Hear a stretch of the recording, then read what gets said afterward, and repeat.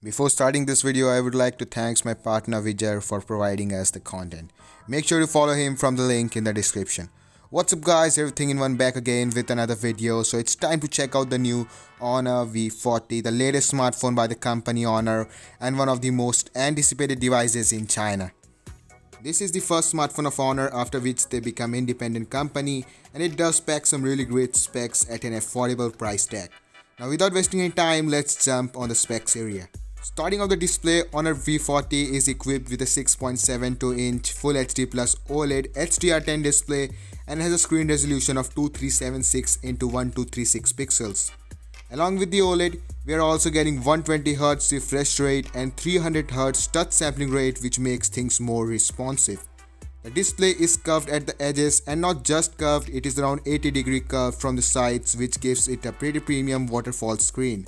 The display has a 92% screen to body ratio with a double cutout design that houses a 16-megapixel sensor and a TOF sensor in the upper left corner.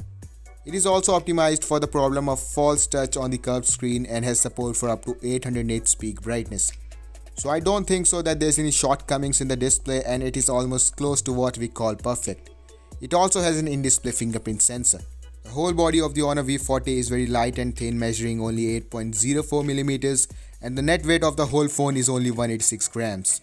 The design at the back is really familiar. There is a glass back which is said to be dust and scuffs resistant. So let me know your opinions regarding the design and display department in comments area. When it comes to the hardware, the Honor V40 is kind of a mid-range device. It lacks a Qualcomm and Kirin chip first of all, which is one of its major disadvantage. Instead, it comes with the MediaTek Dimensity 1000 plus 5G chipset under the hood, which brings support for 5G plus 5G dual SIM connectivity. It also comes with GPU Turbo X to improve the overall graphics processing power. The phone features 8GB of LPDDR4X RAM and UFS 2.1 storage of up to 256 gigs. The smartphone runs on Magic UI 4.0 based on Android 11 OS. Now in terms of gaming experience, you may not find any stutterings or frame drops in this phone, even though if you are playing heavy games, and it does provide a pretty comfortable gaming performance. It also has that 4D shot game tech which makes things more better. Now let's move towards the camera. The phone comes with 3 cameras at the back. The main sensor is a 50-megapixel large lens which is around 25% bigger than that of Honor V30. It is combined with an 8-megapixel ultra-wide lens and a 2-megapixel macro lens and a laser autofocus unit. It also has RYYB filter array which makes it possible to capture brighter shots in low light conditions. So here are some samples.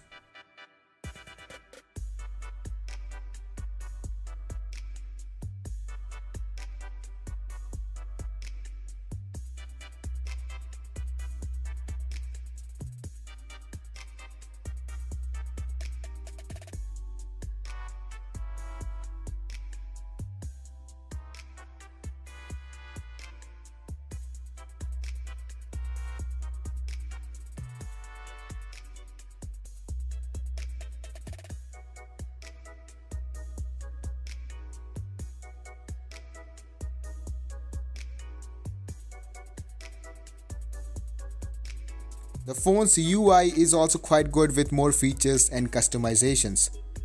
The Honor V40 is equipped with a battery capacity of 4000 mAh and supports 66 watt wired fast charging, and it takes around 30 minutes to completely fill the capacity. So overall, Honor V40 is a quality smartphone with unique design, excellent screen, powerful fast charging, and the same system functions as the past.